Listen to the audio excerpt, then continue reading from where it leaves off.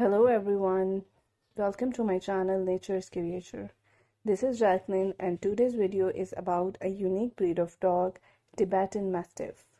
But before starting it, do subscribe the channel and press the bell icon for more updates.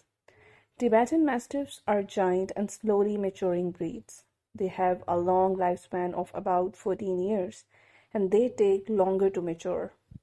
The females grow a bit faster than males, who takes about 4 to 7 years to get physically mature. They usually take 3 years to reach full-grown weight. Despite having a dense and fluffy coat, Tibetan Mastiffs don't seem to shed all that much. In fact, per year, this breed is known for having only one extreme shedding cycle. That means it should be a breeze to look after the Tibetan Mastiff's coat. You'll probably be able to get away with only brushing him once a week. The Tibetan Mastiff is a very big breed, but they are also very fast and agile. Being one of the largest breeds, Tibetan Mastiffs are very ingenious and fast. They are considered to be able to run up to 20 miles per hour, but possibly for short distances only.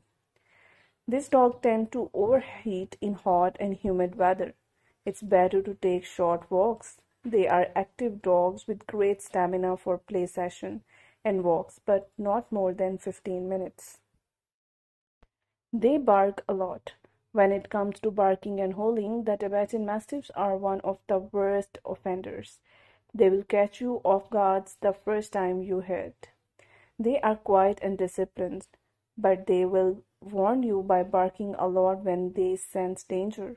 They often bark out of boredom, loneliness, or get the attention of owner. The Tibetan Mastiffs were bred solely as a guard dog in the early days of race. The breed was extremely successful in herding livestock and keeping predators away from their sheep, cows, and chickens. This breed is not any more susceptible to bite than any other dog breed. Considering its size and frightening look, they are usually friendly, but they may be a little suspicious of new people and pets. There have been several cases where Tibetan Mastiffs have attacked people and contributed to serious injuries.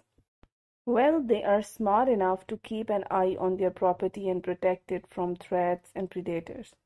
However, they are also known for being emotionally intelligent and learning about the feelings of their families. They will be able to feel it when you are angry, sad, happy, or some other emotion. They have a heavily coated neck. They have a very thick coat around their necks and shoulders. Often from far away, they look like sleeping lions.